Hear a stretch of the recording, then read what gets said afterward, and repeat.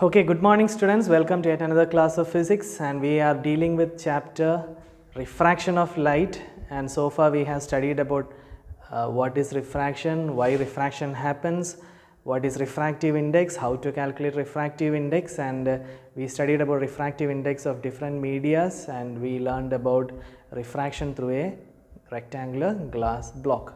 Today we will be learning about refraction through a prism. So we should know what is a prism. So prism, a picture is given here of a prism. A prism is simply a homogeneous, transparent, refracting medium which is bounded by at least two non-parallel plane surface inclined at some angle. So basic structure of a prism is somewhat like a triangle.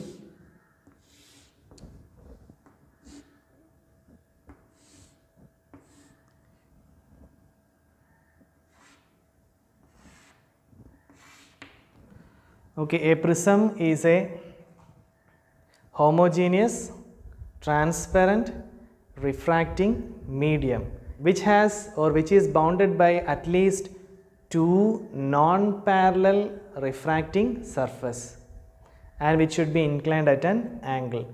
So a triangular shape is a basic structure for a prism. There can be other shapes for prism also. At least two of the refracting surface should be non-parallel. So I will draw only the front plane of the prism. So prism can be an equilateral prism with all the angles same at 60 degree, or it can be a right angled prism with one of the angles 90 degree and the other one may be 60 and 30, and also you can have a 90 degree prism which shares the same base angles, which is 45 degree and 45 degree. So these are the different types of triangulated prisms which we can have. So now we will look into detail on how a prism works. So what does a prism do? Let this be a prism and let there be two surface, like I am drawing it in trying to draw it in three-dimensional structure. So A, B, C, D, E and F. So here we have a plane surface, and this plane surface A, B, C, D, this is one of the refracting plane surface. There is another plane surface A, B, E, F, that is also a refracting surface, and they both are at an angle to each other, and that angle is called the angle of the prism. So here we can represent angle of prism by a name, let it be theta. The angle of the prism here is theta, and we have an edge which is common to both refracting surface, and that common edge is called the refracting edge of the prism. That common edge is called the refracting edge of the prism. We have angle of the prism and refracting edge of the prism. So a light ray falls on this refracting surface. Let a light ray come and fall on this refracting surface, and perpendicular to the refracting surface we usually draw the normal, and the light ray is entering from a rare medium air to a denser medium, which may be, most of the time this prism is made up of glass. It can be made with other materials also, and if it is entering, the light ray is entering obliquely at an angle, it will bend towards the normal and it will strike the next surface and it will bend away from the normal while emerging out of the prism. Now we will look into detail on how it works. So I am drawing the principal section of the prism, that is the front side of the prism. Let this be an equilateral prism. So all angles in the principal section of the prism are equal. Let's name this prism as ABC. It's the name of the principal section of this prism. And let a light ray starting from point P falls on the prism at point Q. And at the point Q we have to draw a normal for this surface, and let the normal be NE. So NQ is the normal. The angle of incidence I is here between PQ and QN, and this light ray is entering from a rare medium air to a denser medium glass. This prism is made up of glass. When it enters into glass medium, it will bend towards the normal. That means instead of going in this direction, the light ray is bending towards the normal. Now this light ray is passing through the prism and it now reaches the next surface AC. Let that point be R. What happens at R? Now the light ray is trying to enter from a denser medium into a rarer medium, and the light ray will bend. Here also we have to draw a normal. The light ray will bend. Let that normal be M, R, E, M, R, E. The light ray will bend away from the normal. Instead of going straight like this, it will bend away from the normal. If you produce this light ray backwards, it will meet the path of the incident ray at an angle. We can call that angle as delta. We will come back to that angle later. At first, there is the incident ray PQ, which forms an angle of incidence I with the normal and which enters into the medium, and let that angle be angle of refraction 1R, R1, and it strikes the second surface AC at the point R, and from there it is again refracted and emerges out of the prism, and let this angle be E. So angle of incidence is there, and here we have angle of refraction 1, and then here what happens is again there is a normal drawn here, and again there is angle of incidence 2, and then there is angle of refraction 2. So this angle of refraction 2 we represent it as angle of emergence, angle of incidence and angle of emergence.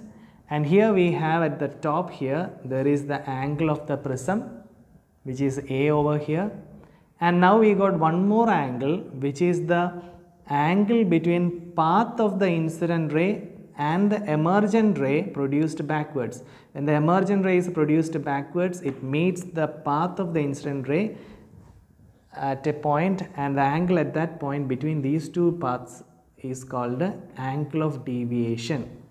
So remember, we got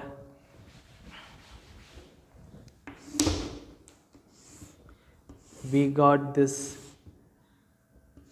incident ray, the first refracted ray, and the emergent ray. The angle of the prism, angle of incidence 1, then we have the emergent ray, angle between the emergent ray and the incident ray produced, and that angle is called angle of deviation. Angle of deviation, or how much the light ray is deviated by this prism. So light ray is trying to pass in this direction, and when we place a prism over there, it is deviated and it is emerging through another direction. So here, this how much the light ray is bending, that is called the angle of deviation of this given prism. And we have the angle of prism here. So mainly how many angles are there? 4 angles which we have to remember: angle of incidence, angle of emergence, angle of deviation, and angle of the prism. And we have 2 more angles here, which is the first refracting angle and the second angle of incidence. First angle of refraction and the second angle of incidence are also there.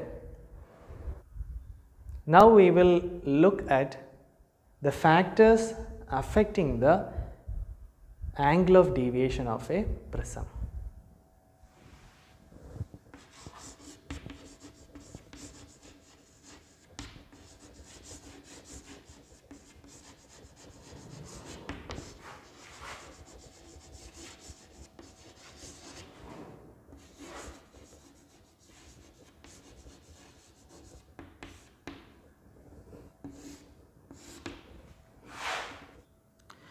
Okay, there are four factors which affect the angle of deviation of a prism. The first factor which affects the angle of deviation of a prism is the angle of incidence.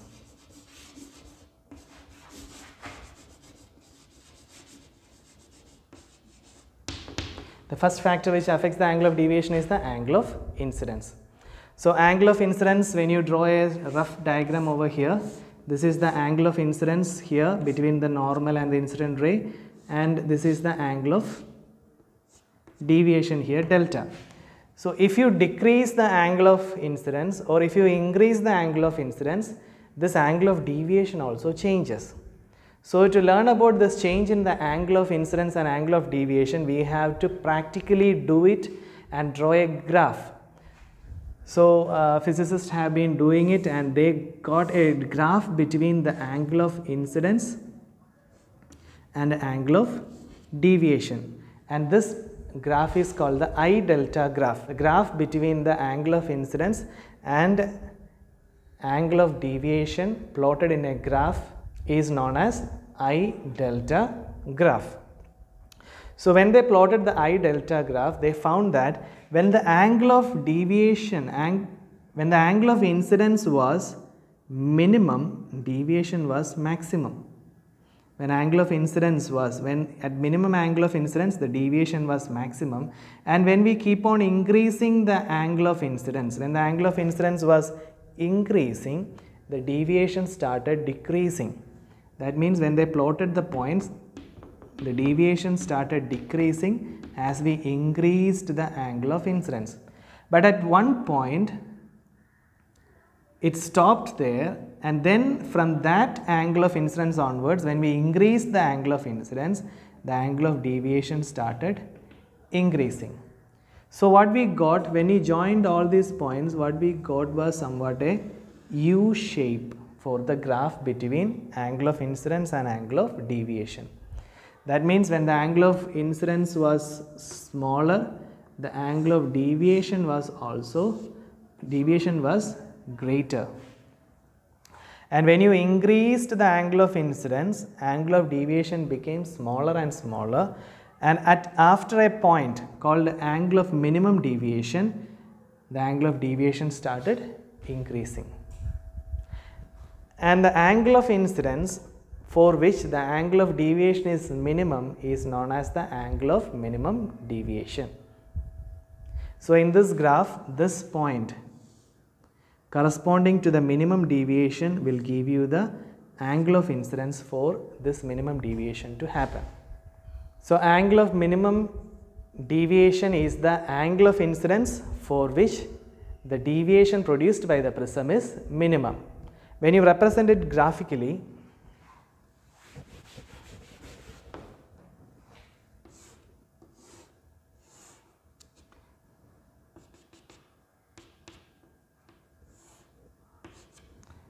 we can recognize the angle of minimum deviation because the first refracted ray for angle of minimum deviation will pass parallel to the base of the prism. And here this prism's principal section ABC, the base of the prism is represented by the line BC, and this light ray passing through the prism is parallel to the base. Then this angle of incidence is the angle of minimum deviation, and it will emerge out of the prism.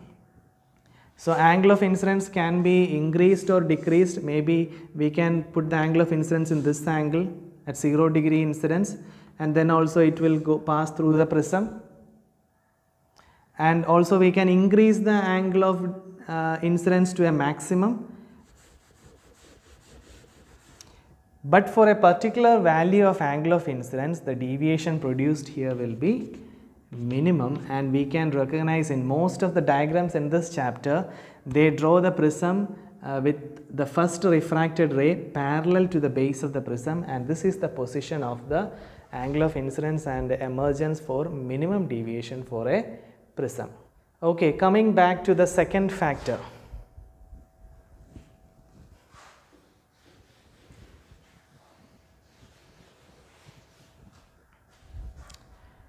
Angle of deviation depends on angle of the prism.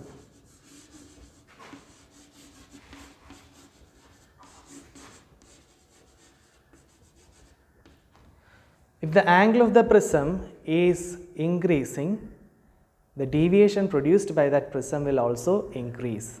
So it is directly proportional. And third point is refractive index of the prism.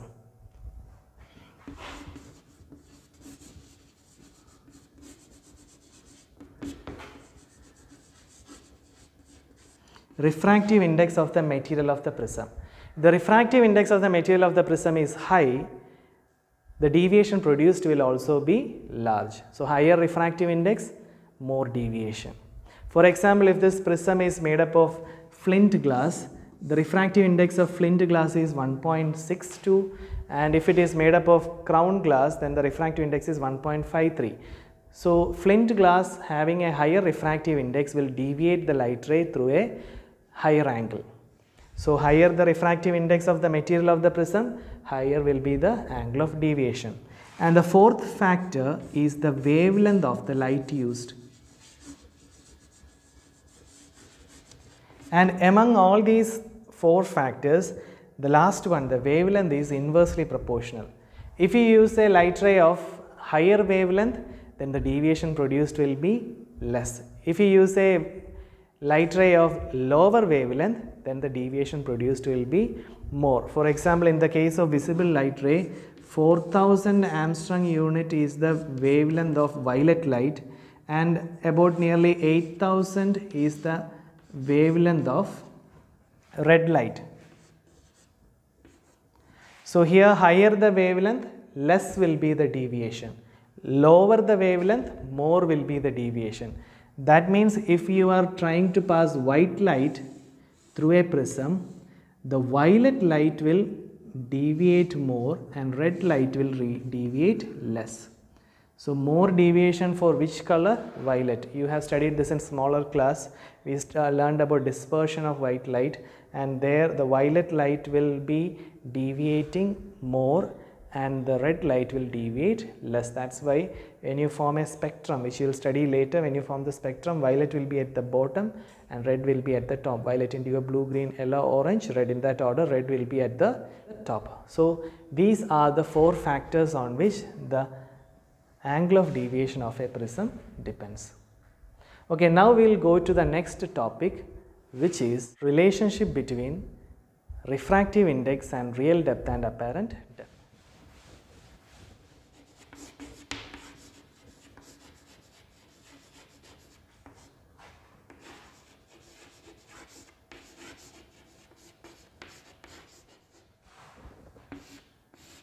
In real life, refraction has many applications.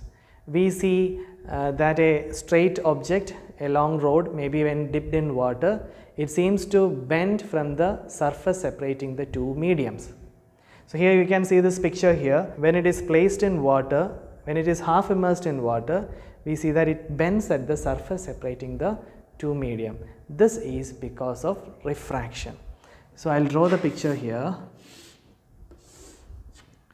So when we take a bowl of water and when you immerse a stick into the water, what really happens is the light ray coming from the bottom of the stick, when let this stick be AB, and the light ray starting from the bottom of the stick, it strikes, one light ray is striking obliquely at an angle. So what happens is, this light ray striking at the surface bends away from the normal. Another light ray again bends away from the normal. If a person is viewing this, okay, if a person is viewing the bottom side of this stick from this angle, what he sees is the light ray, when produced backwards, he feels that the light ray is coming from this point, let it be C. So instead of feeling that the light ray is coming from B, he feels that the light ray is coming from C, another point C. Similarly, this is applicable to all the other points on the stick which is immersed in the liquid. So this makes the stick to be lesser in length when it is placed in the liquid. There are many other applications. When you stand inside water in a swimming pool or something like that, for a person who is looking from outside the water, he feels that the length of your legs will be shortened, and that is because of refraction. Or if you look at a water tank from outside it, when you look at it obliquely at an angle, we feel that the depth of the tank has been decreased when you fill it with water. Similarly, if a coin, when it is placed inside a jug containing water, we feel that the depth of the coin is not as much as it was before there was water inside the jug. So many examples are there in real life. Now we will study in detail the relationship between the real depth and the apparent depth. Apparent depth is what the depth we feel. So for studying the relationship, we will take a vessel,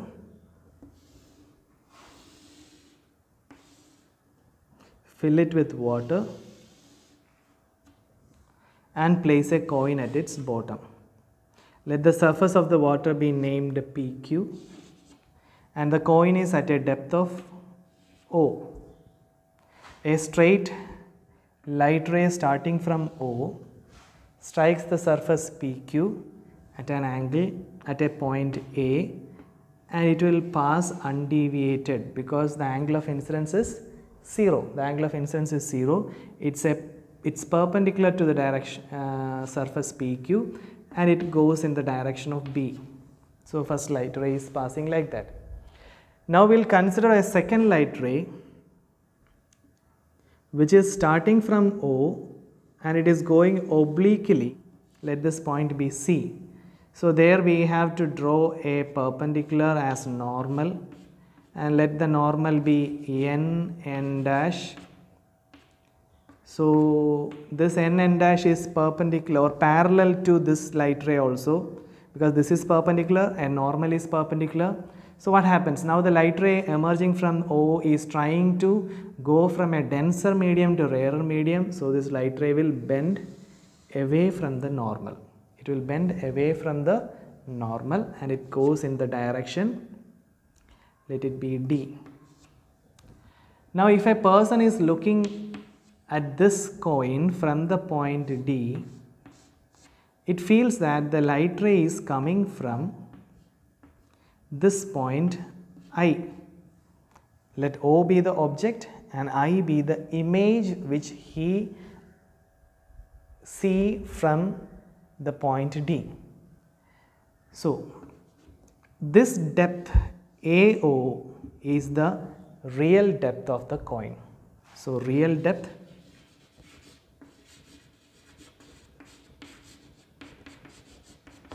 AO, and this AI which appears to be the depth of the coin, and that is the apparent depth.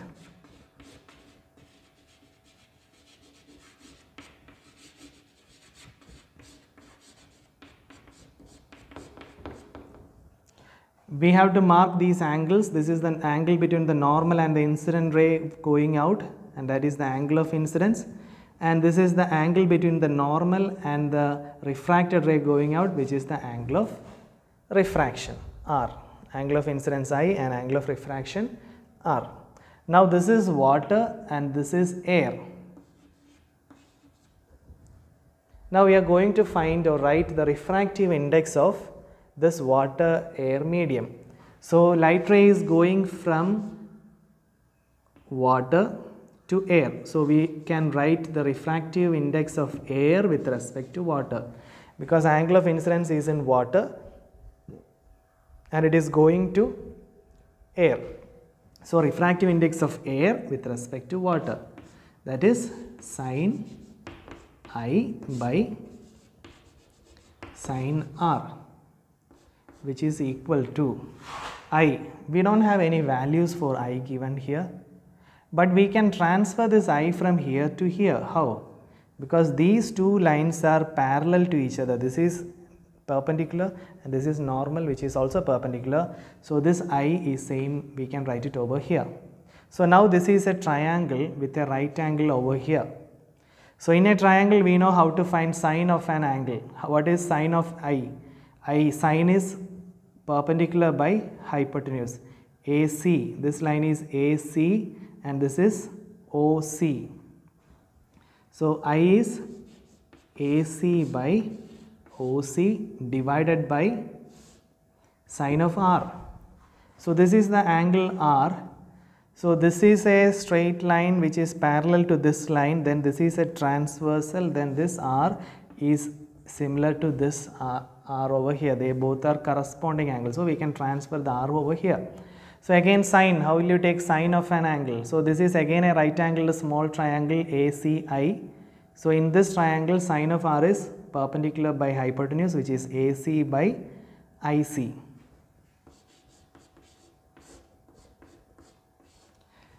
So we are dividing fractions, so what we can do is AC by OC into reciprocal of the base, IC by AC. AC and AC gets cancelled and what we get back is IC divided by OC. Now this is IC divided by OC. Now we can imagine that, or now if this C and A are very close to each other, we are moving this C very close to A, then this IC and IA are almost equal in length. So when C is close to A,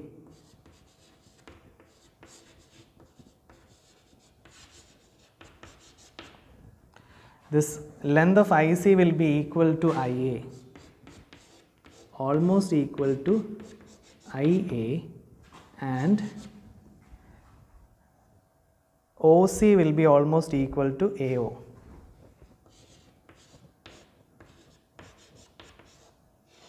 Therefore, now we can replace IC with IA and OC with AO. Then our equation will become refractive index of air with respect to water is equal to, instead of IC by OC, we can write IA by AO.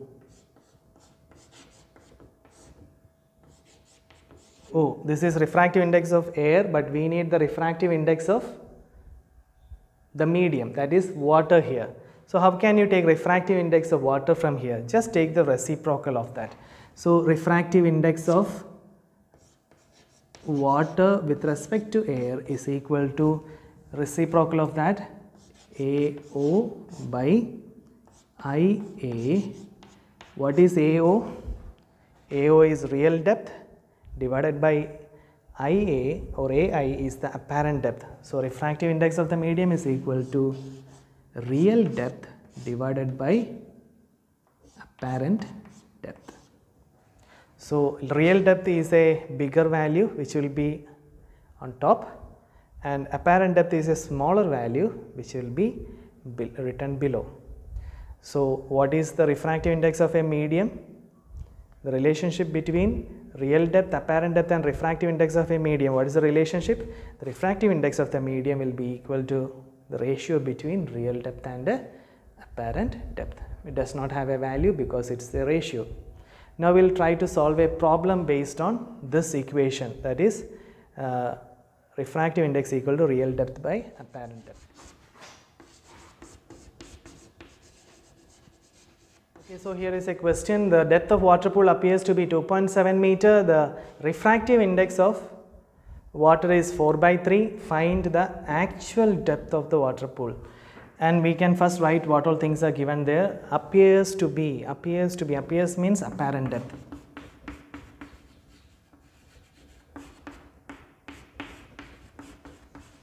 Apparent depth is equal to 2.7 meter. Then what is given next? mu of water, refractive index of water.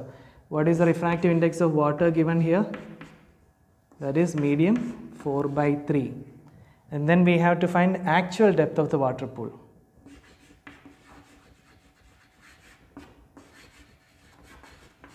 Actual depth is the question we have to solve. So what's the equation here? Refractive index is equal to real depth divided by apparent depth.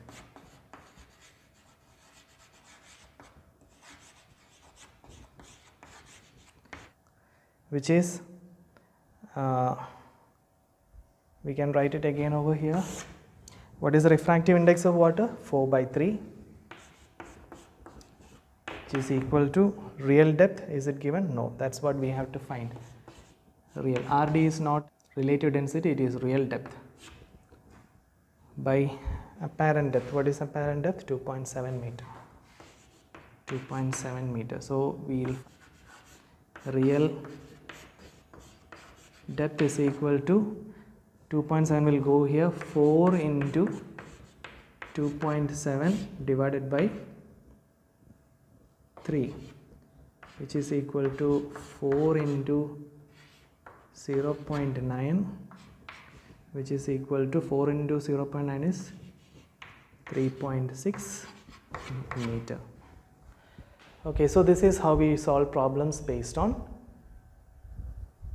real depth, apparent depth and refractive index.